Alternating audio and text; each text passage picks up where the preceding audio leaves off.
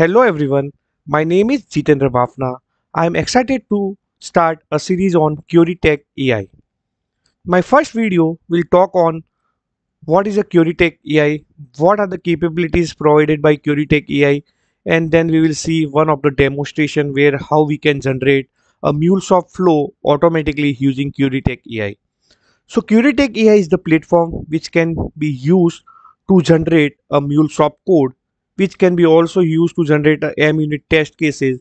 It can be also used to generate a documentation for your MuleSoft flows. It also help you to generate a sequence diagram for your flows. It also provide a agent which help you in doing a migration. When I say migration, so it allow you to migrate from non MuleSoft integration to the MuleSoft integration. So it can take a non MuleSoft integration as an input and can generate a MuleSoft code for you. So there are few platforms which is supported by CurieTech AI which can be migrated into the MuleSoft code, right? So what is the first thing you need to do? So like if you want to explore a CurieTech AI, you can click on sign up for free. So once you click on sign up for free, right, so where you have to just provide your email ID. For me it's already I am already logged in, I already created the account.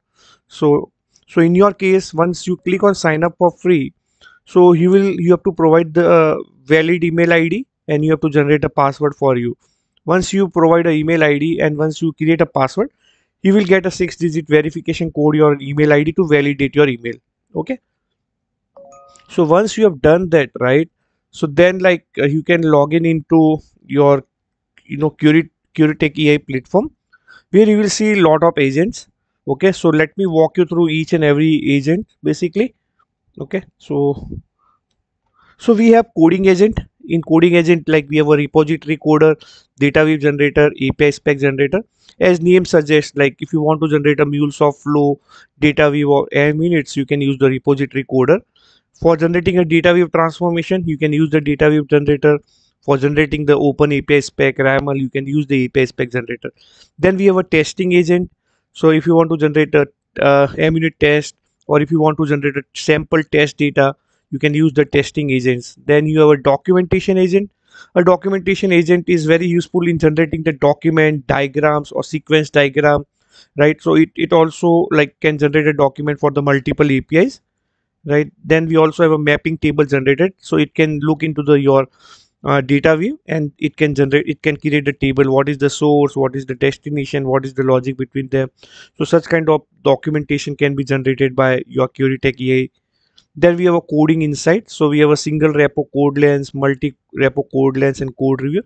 So this is basically like review. This is basically used to review your code, to look into your codes, like if there are any problem or it is not defined with the best practices or guardrails. So it will be going to taken care by this coding insight, now as agent. So as I already mentioned, generator provide in-depth analysis and answer across the single or multiple code repository. Then we have a various migration agent.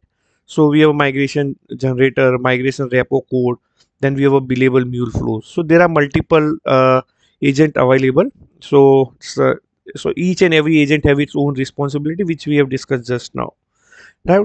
So now what I will going to do, I want to write some kind of flow. I want to generate some MuleSoft project basically, right? So the first important thing whenever you want to generate any project, right? So you need to create a prompt. The prompt should contain the clear instruction, what you want to do, what agent needs to do, right? So I have created one prompt. So what I want to do, I have a CSV file located at some SFTP location. It contains a millions of record, right? So my job needs to be run at 1 a.m. every day, 1 a.m. EST every day, and it has to be synced with the Salesforce basically, right? In case of any error occur or anything occur, I don't want my flow to stop. If one of the record fail or two record fail, I don't want my flow to get stopped, right? It should continue.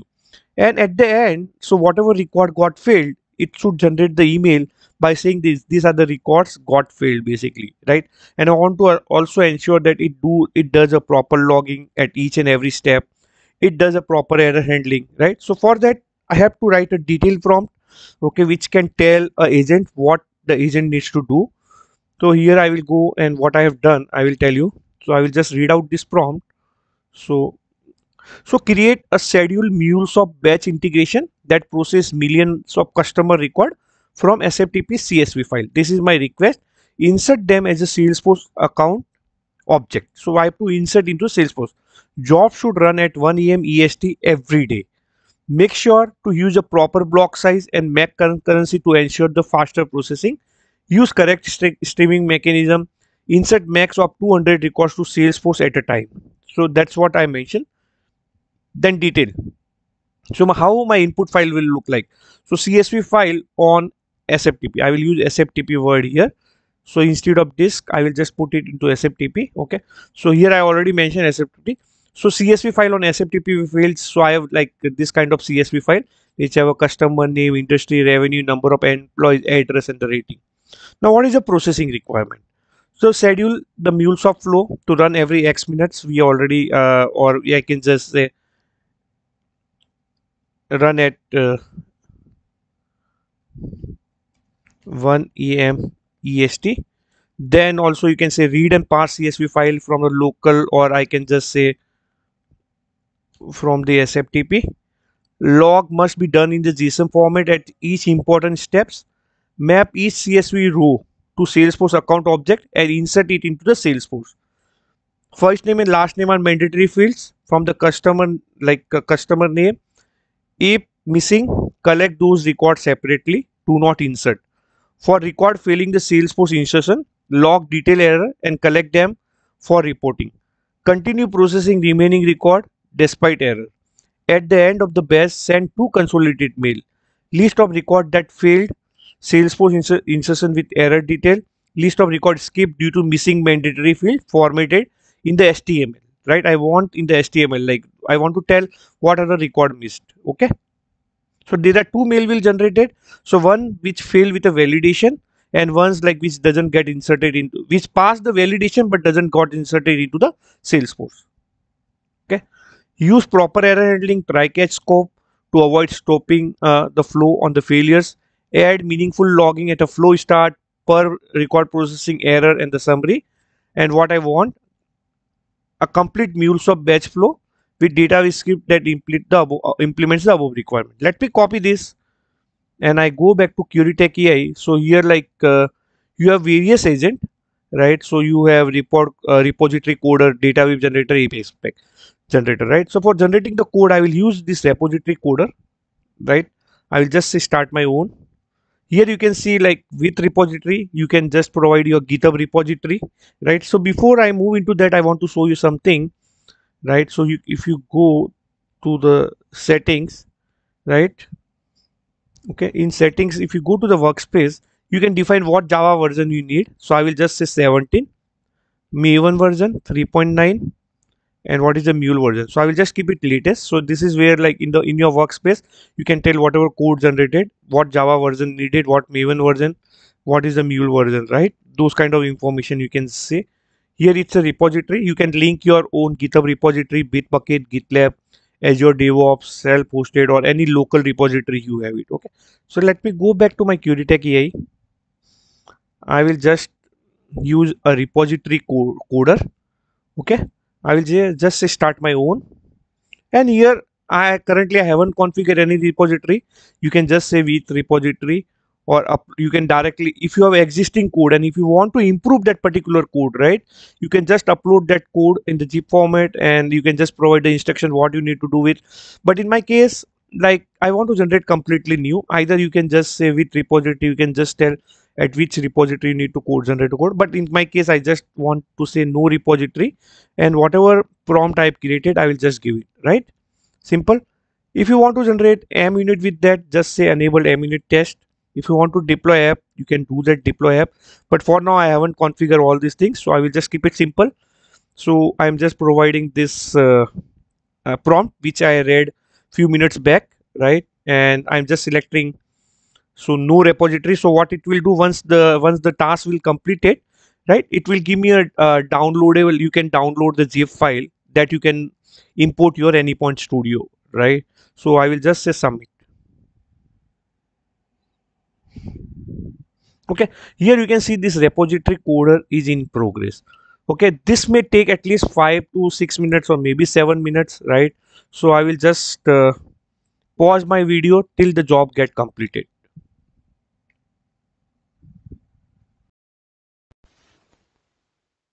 Hello, hi. Here you can see my code has been generated, MuleSoft code, where you have a log4j2.xml, like you have pom.xml. You can see like so it will automatically add all the dependency which we required for this project. For example, so we have a clean plugin, Mule Maven plugin, right? So all this, right?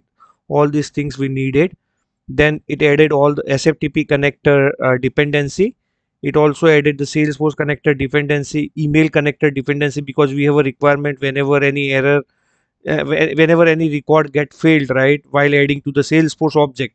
So it should accumulate all those record and just send the email, right? So those kind of thing, or even if any validation is failing, right? So for that also we need to generate the email.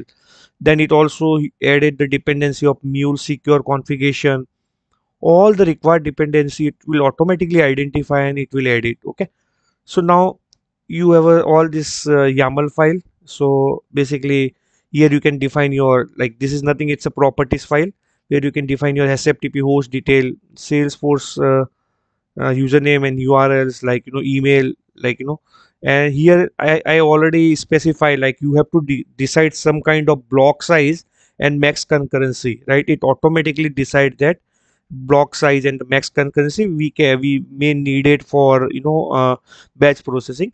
Then I already told, like, you need to run the job at 1 a.m. EST. It already took the time zone, and it already identified the right cron expression for that, right? Then let's scroll down and let's see more. It also generated the secure config, maybe all the password related to SFTP, Salesforce. Okay, you may also instruct like in the prompt where you can say I want to use the Salesforce JWTO or Salesforce auth username password. So depending on that, it will generate a connection string for you. Okay, so then you can scroll down, you can just say email password in the encrypted format. Then it also generates some kind of sample data that can come through via SFTP, all this file. So now what you can do, you have option to download this. So I can just say download a generated code. Right now we will not have any difference. So here, if you see here, it will show the original code, and whatever changes has been made, it will show it here. But in my case, we are completely generating the new code, right? We are not saying like change or modify or enhance the existing code. We are completely generating the new code. So I just say download a generated code. So it will download the zip. So what I will do, okay, so once it downloads the zip, it should be in the download folder. I'll simply extract this.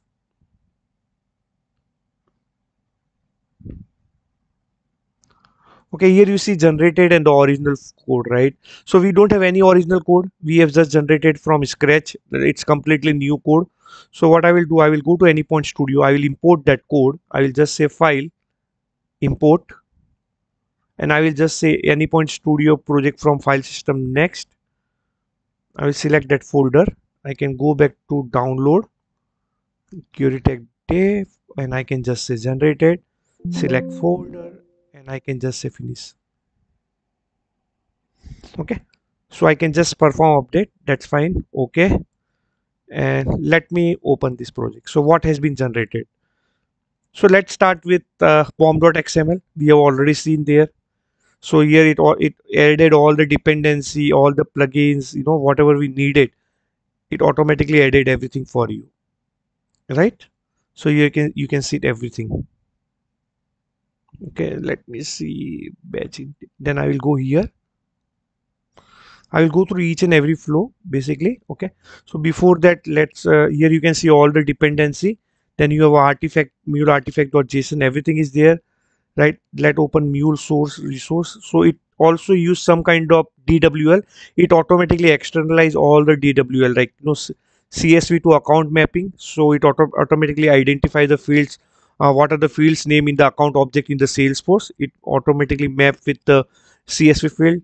Then error record report DWL, then part, right? So then also I mentioned we need to generate the HTML email right in the HTML format. So you can see it started, it automatically write the HTML format, right? So that automatically taken care. Now we have a config file. So one config is basically it's a normal property file. Then we have a secure, right? Then we have a global.xml where it will define all the connections and everything automatically, right? You can see email connections like Salesforce connection. Now we'll go to a file called customer integration. Okay, so let's get start how it is happening here. Here it start no daily scheduler. So it may be reading from the config file all this cron expression and time zone. Then as I mentioned, you do the proper login in the JSON format, it is doing it, right? You can see all this detail. Then set processing start time, initialize the failed record. So there is a two requirement. So if any validation failed, right, so that should be the part of initialize failed record. In case of like any record or maybe like any record got skipped or like it get failed, so it will be part of this particular array. Then clear failed record store, killer skip record store. So it using the object store here, right, to store the record, because I don't want to send the individual mail for each and every record failed or each and every record skipped, right? I don't want to do that. I have to accumulate and I have to send a single mail for failed and single mail for the skip record. Then process SFTP file. So we have a flow reference there, so it will read from SFTP. Okay, so let's go there. Yeah, here. So here it start listing the file, right? The first SFTP operation it use, what are the files available, right? So it lists that file and it will check whether file is found or not. The code has been written very perfectly here, right? So here you can see like it will check, then like set the current file name, then it will read the CSV file from the SFTP location. It does all validations and everything. Then log batch input, it added the logger in the JSON format which I mentioned, store original records and everything. And here you can see like it automatically picked up batch job back record steps, everything, right? No, it reading the block size which I mentioned, right? Block size and everything. Then I can go to try catch, it using try catches and everything. Okay, so then it just checking name validation. It just check for the first name and last name, all those things, right? So right, and then if everything is good, right, it will just do the batch aggregation. I gave one more requirement. You just have to like make the blocks batch size of 200 or something like that, right? So it does that for you basically. Okay, then it in case of any error or any fail, it will just store in the object store, right? So now finally it said result move file. See, I haven't mentioned move file to archive, right? But it automatically add that operation also, which is good, right? Then send completion email. So we can go back to the completion email. Okay, here like yeah, now it retrieve the field record, set field record, retrieve skip record, right? Set skip record, prepare a email data, right? So now we already shown the DWL which is externalized. It will generate the HTML format mail. So you can see it here. It just then it finally it send the email via SFTP location, right? SFTP connector. Yeah. So that is what it's generate a complete code within the like 15 to 20 minutes, right? Then I can go back to my, and I like the code in case if you feel like something has been wrong, so just provide the feedback and it will try to generate a new code for you. For now I think it looks good. I can simply say approved. Okay, so once I approve, it will mark this as a completed, this particular task as a completed. Okay, so so here you can see the task reviewed by me. You can review, you can provide the feedback to the agent, like your code agent, like this code has been not generated correctly. So those kind of things you can provide. So you can see how quickly it generate that much of the code, right? And with proper like externalize of DWL, even I haven't mentioned, right? And then or like it also generates some kind of test data, everything, right? Yeah, yeah, so it mark as a completed. Yeah, so like I will suggest everyone like you can just go to CurieTech AI and you try it, right? So we have a trial version available, so you can just try that CurieTech AI basically, right? Okay.